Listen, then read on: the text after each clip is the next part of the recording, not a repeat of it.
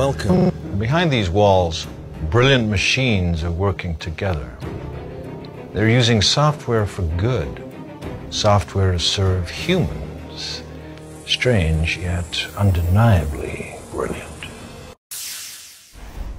We just heard a powerful interview with juror B29 from the George Zimmerman trial, Maddie, and her reaction to the latest developments yesterday, allegations of domestic violence by George Zimmerman by his own wife in a tape of 911 tape she made yesterday. Joining me now is former prosecutor Faith Jenkins and Florida defense attorney Ken Padowitz, MSNBC legal analyst Lisa Bloom. Thank you all for joining me. Thank you. I want to hear from everyone, starting with Lisa. What's your reaction to what Maddie, juror B29, just said to me?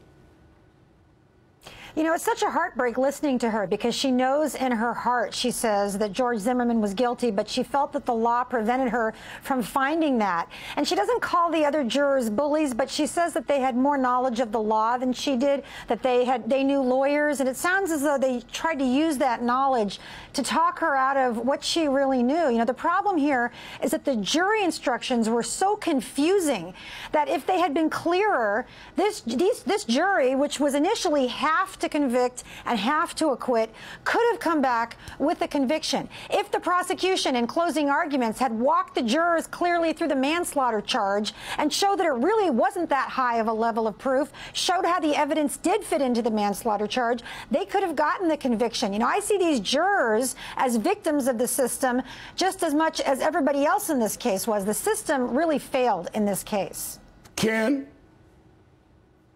Lisa just articulated it in an excellent way. I mean, that's exactly what I heard this juror say, that it comes down to the law, and the law is extremely confusing. It's as clear as mud in the state of Florida, and especially when it comes to the stand your ground law, which was incorporated into the jury instructions, it's extremely confusing. And you could hear the disappointment in this juror's words as she describes how, George Zimmerman is there smiling, and now again he's attracted this kind of attention again with police and with 911 calls, and how disappointed she is that she believed in her heart that he was guilty of a crime at the trial, but she just felt the law didn't allow her to come back with what she thought was justice. And so it's very disheartening to hear her say that, but I think she articulated it in a very emotional, meaningful way that most people will understand.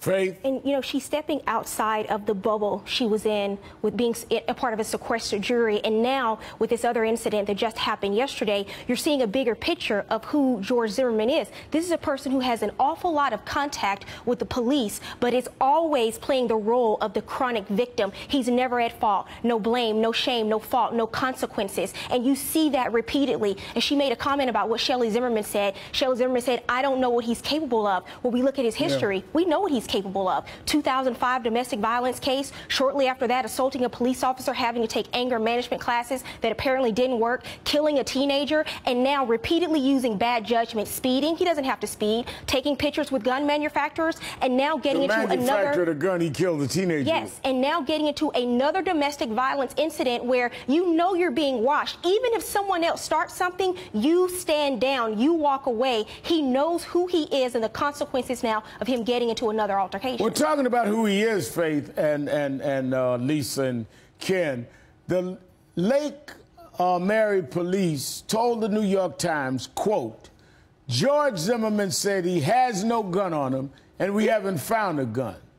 The cops said they didn't find a gun, but Zimmerman's own lawyer said he had a gun the whole time. Listen to this. There was no gun found. We searched him physically. There was no weapon, nor was there any weapon involved. Did you search his car? We did not search his vehicle. Did George touch his gun, pull his gun, move towards his gun during this disturbance? No, he had his gun. He was armed, and what he did, like anyone with a responsible gun ownership, he made sure it didn't go anywhere from the outside. He made sure that he put his hand to secure the gun was holstered under his shirt. It stayed there the whole time. So his lawyer said the gun was under his shirt the whole time. Yes. The police said they didn't find a gun. Was the lawyer lying on him? Was the police lying? Or did George ditch the gun somewhere? Because this is a blatant inconsistency, Faith. Right, and so it's not clear, but here's what we do know. When the police got there, originally Shelley Zimmerman said that he was threatening with a gun. He had his hand on his gun. But when the police got there, she then said that she never saw the gun. They talked to other witnesses there, and they said they never saw a gun, and they searched him, and there was no gun on him. Now, it appears that the gun was in the car. Did he go and put the gun in the car before the police arrived? We don't know yet, but they decided not to go search the vehicle because they didn't perceive any exigent circumstances, and they did not think they had probable cause to go and search the vehicle without a warrant because the witnesses said but they didn't see one. Lisa, then why is the lawyer telling us exactly where the gun was? This is a huge issue. You know, usually it's the other way around. The police say that somebody had a gun, and the lawyer says, no, he didn't. In fact, the lawyer is now on tape saying that he did have a gun. And as far as exigent circumstances, yes, if George Zimmerman was objecting, but all the police had to do was ask him, may we search your car? We know how George Zimmerman is with the police. Sure, I'll talk to you. Sure, search my car. This looks to me like another example of police incompetence when it comes to George Zimmerman. You mean to tell me that his wife is on the phone hysterical saying he's threatening me and my father with a gun? He just punched my father in the face. He just destroyed my iPad.